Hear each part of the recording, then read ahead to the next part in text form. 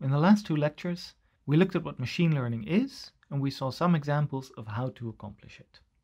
In this lecture and the next lecture, we won't look at more models and more ways to search for good models. We'll instead look at what happens before and after you do machine learning.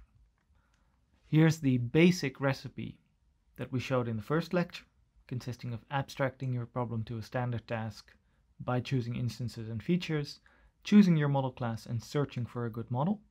What we're going to do today is look at what happens afterwards. Specifically, how do we evaluate our model? How do we figure out whether the model that our search has produced is actually any good? And in the next lecture, we will look at what happens before the recipe. How do you get your data and how do you prepare it so that it's suitable for use in machine learning? In this video, we'll stick mainly to binary classification.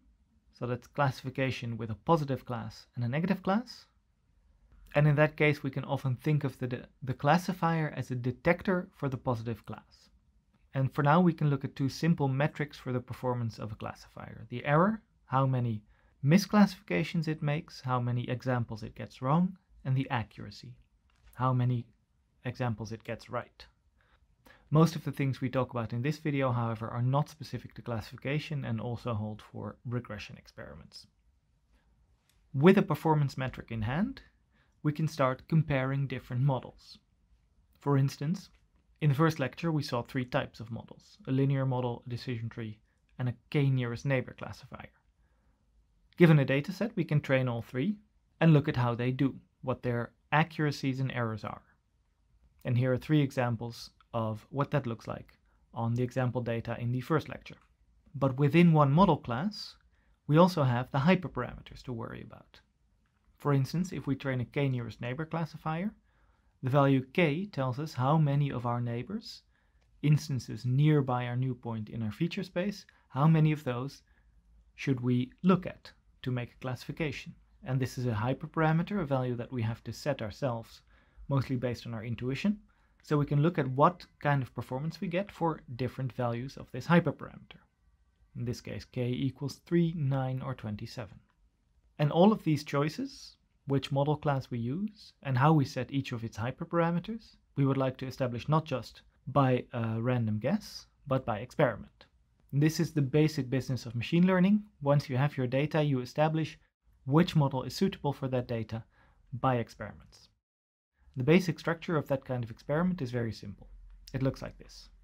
You train a classifier A and you train a classifier B.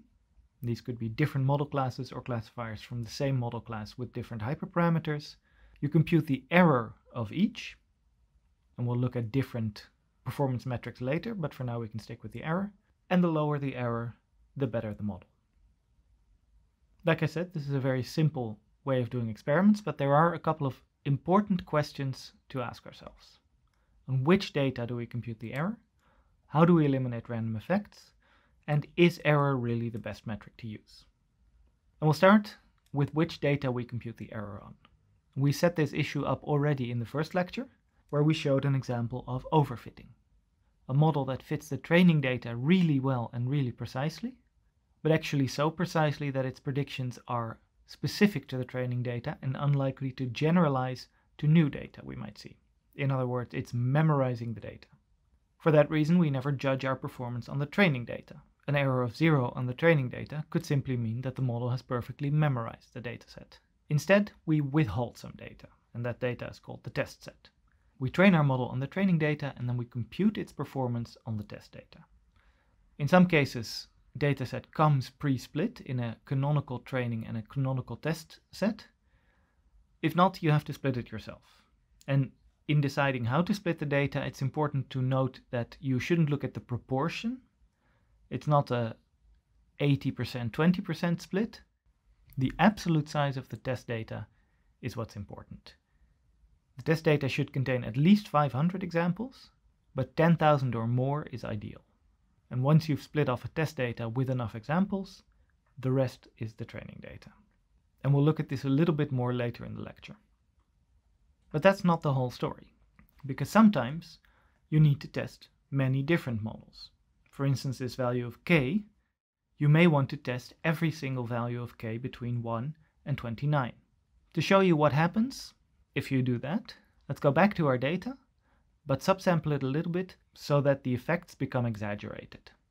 We start with k equals 1, and we see that we achieve an error on our test set of 0.12. For k equals 2, the error goes up a little, and we continue like that, and we see the error is sometimes a little higher and sometimes a little lower.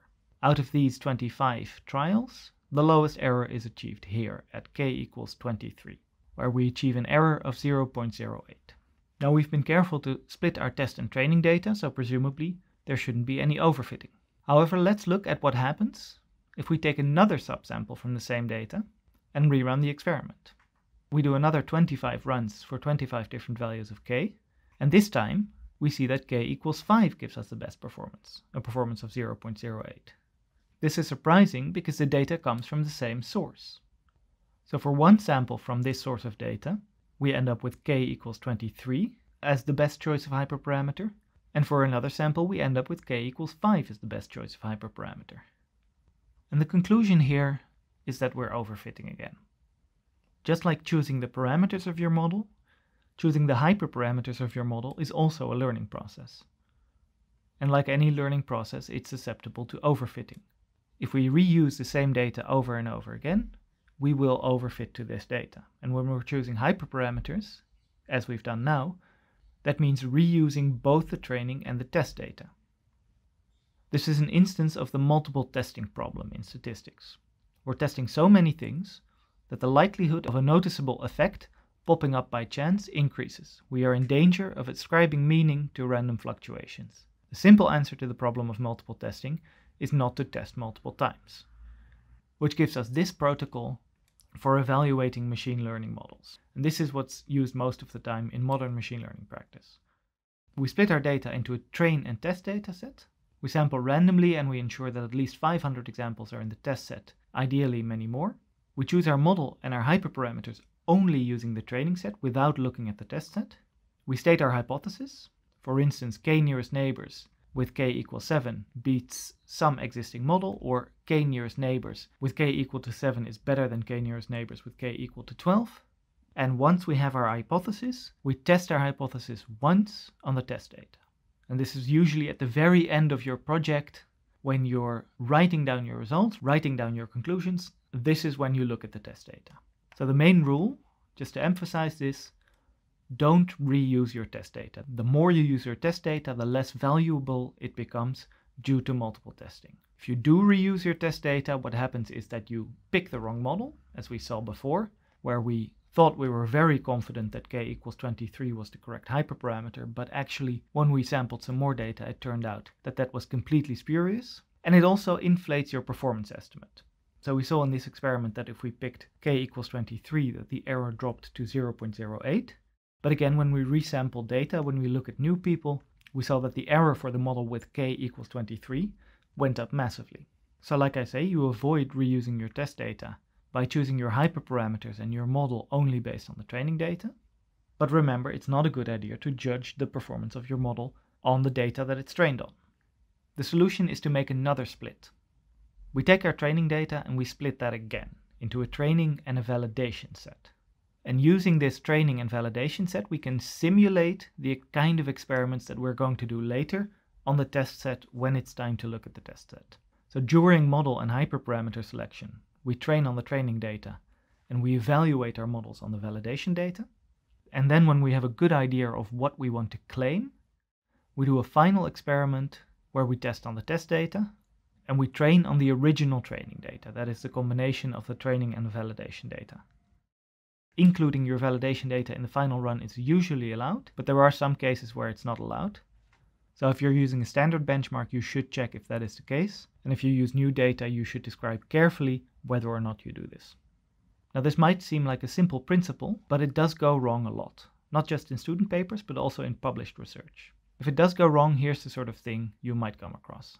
In this fictional example, the authors are introducing a new method, labeled hours, which has a hyperparameter k. They are claiming that their model beats every baseline because their numbers are higher for specific hyperparameters. And the authors here are doing exactly what we showed in the earlier slides. They are evaluating performance for every value of the hyperparameter and then picking those values that perform well on these datasets. These numbers create three impressions. that are not actually validated by this experiment. First, that the authors have a better model than the two other methods shown.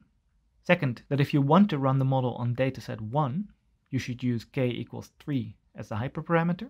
And third, that if you have data like dataset 1, then you can expect an error of around 0.08 using this model. None of these conclusions can be drawn from this experiment because we have not ruled out multiple testing.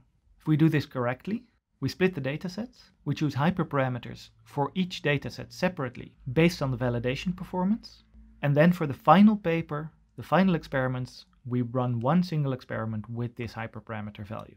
If we do that, the results look something like this. Note that the numbers have changed, because in the previous example we gave ourselves an advantage by multiple testing. These numbers are lower, but more accurate. I made these numbers up, but this is the sort of thing you might see. Now we can actually draw the three conclusions that the table implies. On dataset 3, the new method is generally the best.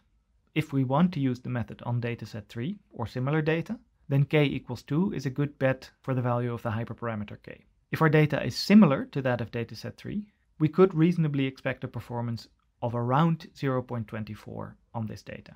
And this is the approach that people most commonly use, but even though most people now use this approach, you should still mention exactly what you did in your report so that people don't assume that you did it incorrectly.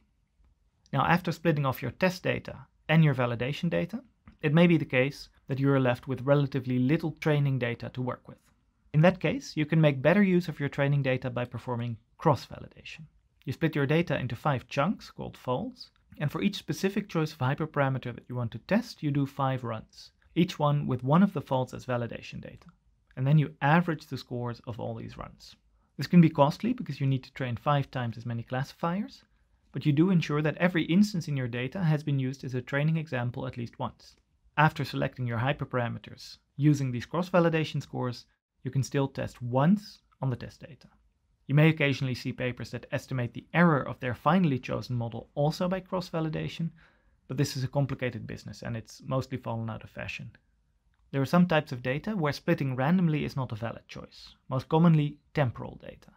If our instances are not independently sampled, for instance because they are ordered in time, then it's important to maintain that time ordering in the dataset. The reason for this is that this test-train split is a simulation of what you will see in the real world. So if you're building a system that trains on data from the past and is then used to make predictions on new data as it comes in, then that's the situation that you want to simulate in using your training and your test data. In other words, you want to simulate using your model at a particular point in time, training on all the data before that point in time, and evaluating on all the data after that point in time. In order to simulate this correctly, you need to keep your dataset ordered by time and split at a particular point in time. If you want to apply cross-validation on this kind of data, again, you need to keep your data ordered according to time.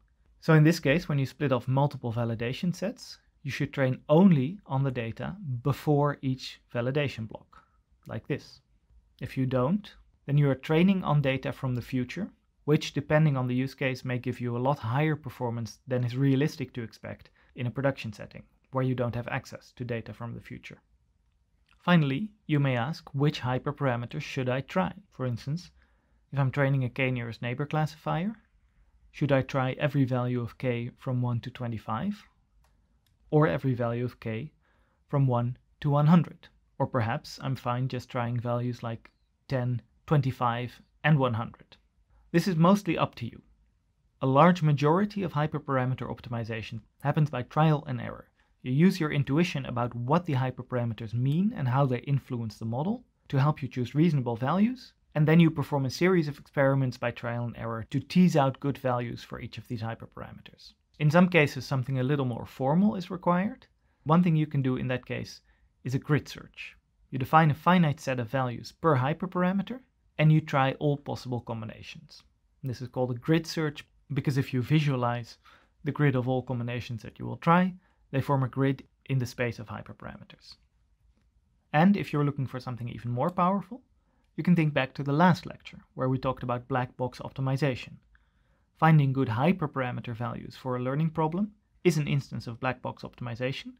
So methods like random search, simulated annealing, and even evolutionary methods can be applied to hyperparameter search, although this can be very expensive in terms of the computational resources required.